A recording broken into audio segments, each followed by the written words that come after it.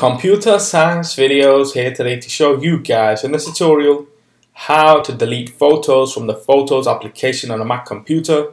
Without further ado, let us start the video. So in this tutorial, you need to have access to a Mac computer and the built-in application that's called Photos. So we can now go all the way down to the dock. Now go to Photos. Let's go to Photos, within Photos.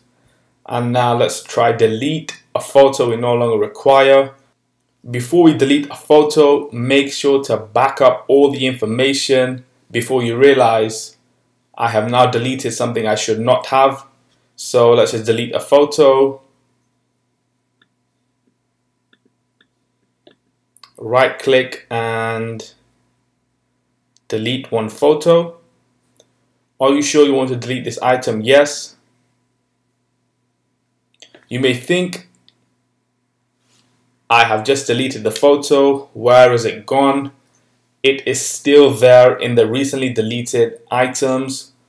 Let's just go there. And now let's click on delete all. Are you sure you want to delete this photo permanently? You cannot undo this action. Yes, that's correct. Delete. Now the photo that we deleted for the first time, which ended up in the recently deleted section, has now been deleted on a permanent basis, cannot be undone. So we can now quit Photos. That's it with this video. I'll see you guys in my next tutorial. Thanks for now.